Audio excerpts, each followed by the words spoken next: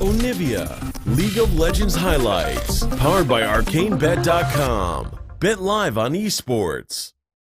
Boop, it's time for the robot. Ole, this is not the first time he has played it this summer, which is miraculous for me to say those words, but a lot of fun actually in this next champ select. And Piglet, a player that once again, Doran's shield has really put her in a beastly position as a top laner. Another great hook by Ole onto Matt. Level 2 was there for Cody, but the trap didn't quite connect as Rainov has actually moved towards the top side of the map. Flame could be in trouble. Vital procs, there's a flash out as Rainov flash in for the next slow. Vital number 2 is up. There's 3. Lolo looking for the first button. He is going to grab it. Lolo Rainover.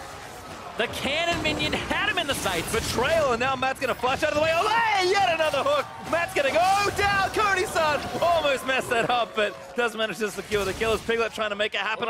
Flashing Matt. Fruit still providing pressure on bot. Look at that. Oh, Root lands in the trap. Not quite there, Matt. Burning low with the ignite as Cody-san east towards him. Headshot there, but needs a little more. Shield is good. Cody-san still needs a bit more going. But here's Pobelta going to finish it up. The Peacemaker snipes Matt, though. Ooh. Nice attempt there from Ole. Charm onto Pobelta, the golden glue. Oh, no, that's the kill. Rainover finally teaming up with his mid laner. Yeah, we talked about at the start that jungle mid synergy is something that to try and get a kill. He's about to have reinforcements, but I don't know if it's going to be fast enough. Babe, Flame already leaves him, but Lola gets out. The ulti immediately burns. That's the kill for Piglet. Ole goes down in a flash. Yeah, the ultimate from Flame, it's easy to just queue it. Now threatened by Ole and the Blitzcrank. Back out away. Great hook on a Rainover, finally lands one with Piglet. Flicking off to the side as that's Ole going to go down. Piglet dabs that kill as Lola TP's into the action.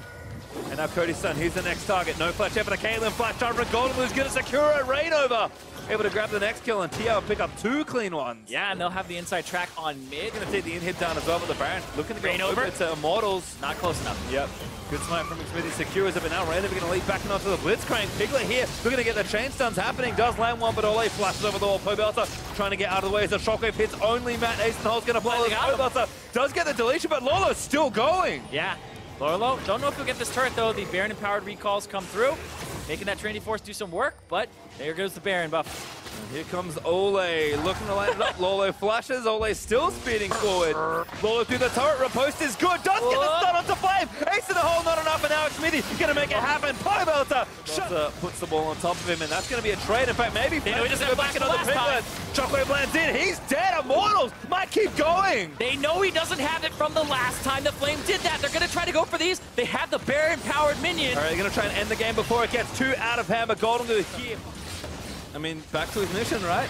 They said, hey, be on a side with us. Rainover gets hooked by Ole. He's going to get out of there. Popping the ultimate. Matt now trapped in a pit. Smithy does manage to land the next kill. His Flame is tanking it all. Golden Glue does charm, but CL do come down to Lolo going for broke. He's trying to get something. For Cody-san, but the Rockwave does land back in onto Lolo. Cody still alive, takes down Lolo as Golden Glue gets away with a sliver of health. TL threw everything at Immortals there. And Flame has TP. They're going to let this minion wave come in. He'll TP to it and keep it alive so that they can get damage on the turret. All right, this is actually going to be the game-ending push for Immortals. They're going to try it and just silence it all now. Lolo dead for 40. Golden Glue dead instantly as he tries to get a prick on somebody. Piglet just can't do much on the cannon. Next to Tara's going to fall. Immortals going to look for a few more kills, but TL had such a big lead, and Immortals force the issue, get to the Baron, and now they'll take the sweep. Looking so good all series long, and they're just playing with their food right now. Yeah, Immortals just toying around. KDA players looking for more. All right, one more left. There's the kill. Piglet goes down. The Nexus explodes. Trying to get those stats up a little higher. Piglet has been so good at not dying. Immortals having none of that. Gonna make it one more. Exactly. Immortals move to 3-1 as well, and 4-1, and keep themselves at the top of the standings.